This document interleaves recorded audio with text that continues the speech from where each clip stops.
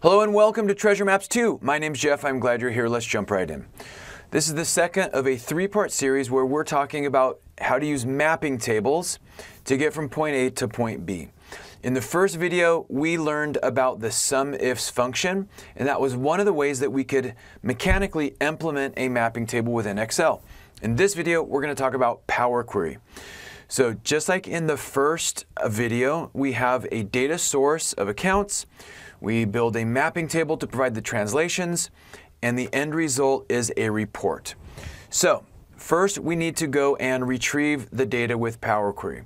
To do that, I'm going to go to Data, From Text CSV. I'm going to browse to the data source and select it. And if this data needed to do some transformations to clean it up and prepare it, I could by clicking Transform Data. This data is ready to go, so I'm just going to click Load To. I want to send this into a connection-only query, so I click OK. We've retrieved the data. Now let's go get the map. The map provides the translations.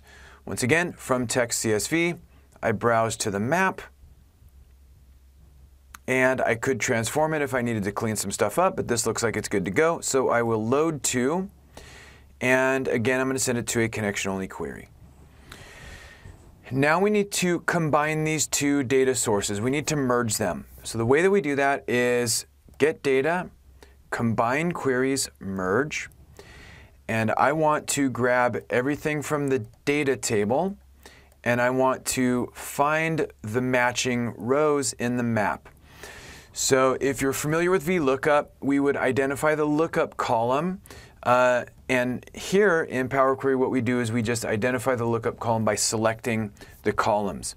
So this is going to go and find each account in the map. And this looks good, so I'm going to click OK.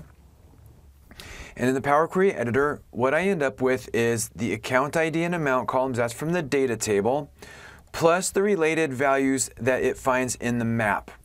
So what I want to do is expand this and pick and choose the columns from the map that I want to include. I want the account name and the FS item. I don't need this, so I'll click OK.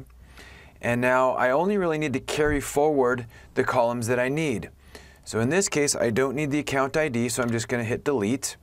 If I wanted to reorder these, I could just click and drag, and that's fine. And when we're done, I'm going to close and load to. And now I want to send it into a table, into an existing worksheet, starting right here, and click OK. All right, so now we've got that. Let me go and close this. So now what I can do is use the SUMIFS function to prepare the report, to pull the values from the Power Query results. So equals SUMIFS. And I want to add up this column of numbers, but I only want to include those rows where this column comma is equal to this, close the function and enter. And now I can just copy and paste, paste, paste, and paste. 266313, 266313, and we got it. So again, we're in this series of different ways to implement mapping tables. And this is the second way, which is through Power Query. All right, see you in the next video. Thanks. Have a great day. This video is a production of Excel University.